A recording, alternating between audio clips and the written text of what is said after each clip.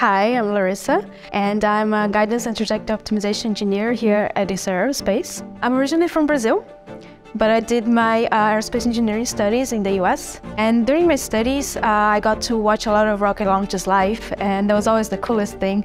So to me, it wasn't hard to decide that one day I wanted to work on rockets myself. My job specifically is on designing the trajectory of Spectrum to deliver our customers' payload safely into orbit. We get to work with professionals from many different backgrounds. Also, people are really motivated and united and really work hard towards our common goals. When you put people like this together, it's amazing the kind of things we can achieve to really push the boundaries.